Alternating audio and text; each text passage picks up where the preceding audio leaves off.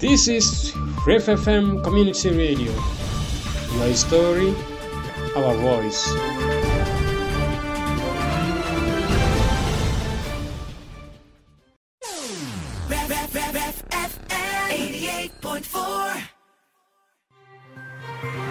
Good morning, Kakuma and Kalobeyei. Welcome to Ref FM Morning News.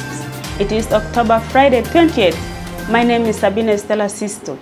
Civil war and violence made me flee South Sudan in 2015, together with my 7 brothers and sisters.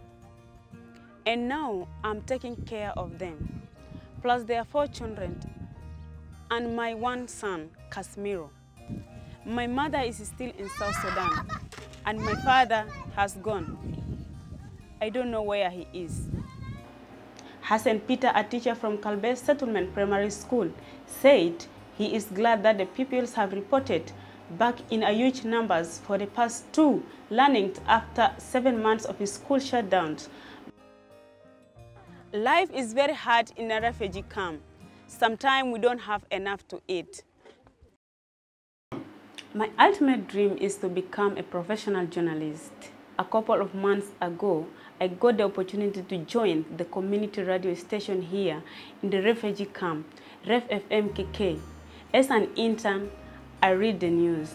It is really exciting. I was hired by the station manager, Santos. This station is run by and for refugees and host community.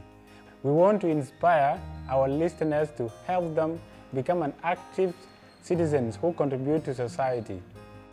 I was 13 years old when I arrived in this refugee camp with no schooling whatsoever. My ultimate dream now is to become an anchor for BBC Africa. I learn a lot here. Sometimes I co-host a talk show with Lomude from South Sudan in Juba Arabic. Listeners can call in very popular. Popular as well is the easy listening night program from Tony from DR Congo, where listeners can request their lovely tracks.